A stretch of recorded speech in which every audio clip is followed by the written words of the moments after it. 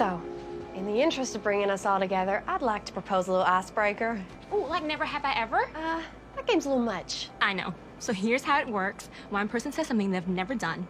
And if you have done it, you have to drink alcohol. That game's a little intense. Like for people who don't know each other real well. So how about we just pair off, powwow with your partner for a sec, and then afterwards you can introduce her to the rest of us. This white girl said powwow. So it's not her word. You should be triggered. okay. I'm not, though. Why am I always fighting your battles for you? I don't know. Because you like fighting? Okay. Guess I'll have to play matchmaker. You can come with me. Right about here. Okay. And it looks like we'll need one little group of 3.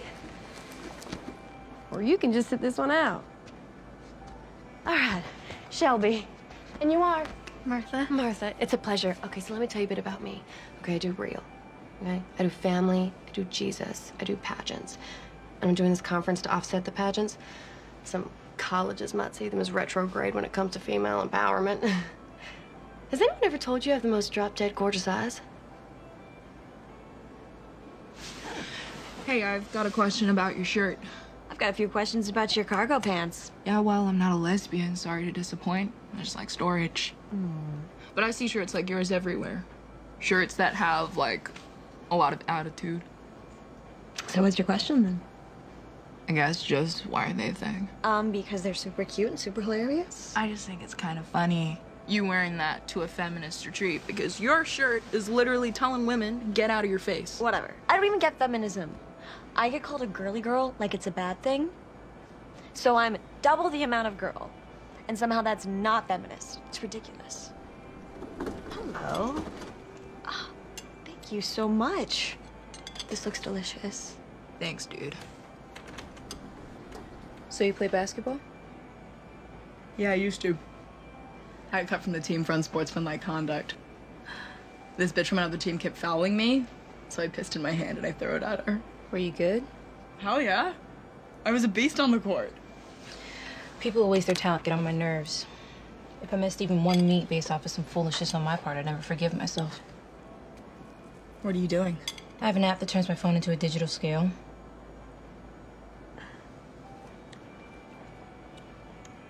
Also, I have 2 pugs, Coco and Jax. They're from the same litter, but they're like so different. So what kind of music do you listen to? I don't really know. Everything, I guess. You know what's funny?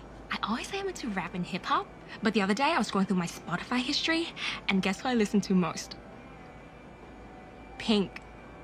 It was like a wake-up call for me. Honestly, we should all be checking our play count. You can't hide from your play count, and my play count says I like pink. Who do you keep looking at? My sister.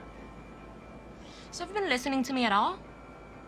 You're from San Francisco. You hate being homeschooled. You work at your family's restaurant. You collect erasers. You have 2 pugs named Coco and Jax, and you're existentially prepared to admit that you like pink.